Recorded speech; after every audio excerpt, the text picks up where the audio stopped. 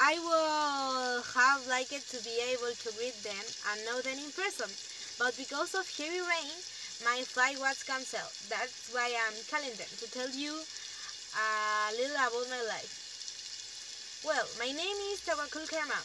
I was born on February 7, 1979 in Taiz, a city of Yemen. I studied at the University of Sana'a journalism and also obtained a title in political science. Throughout the world, violence and repression against women is huge. In Arab culture that is accentuated, there is great inequality in rights with respect to men. And in my country, the political situation is critical. It's all this that I started my struggle. I am part of the political party Yemeni Congregation for the Reform to change the political panorama.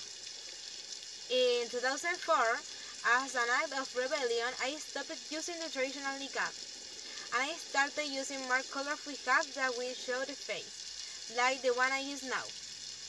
In 2005, together with 7 journalists, we founded a group of human rights, Women Journalists Without Chains, in order to promote the freedom of opinion, expression, and democratic rights. Also organized multiple manifestations against the government of Saleh.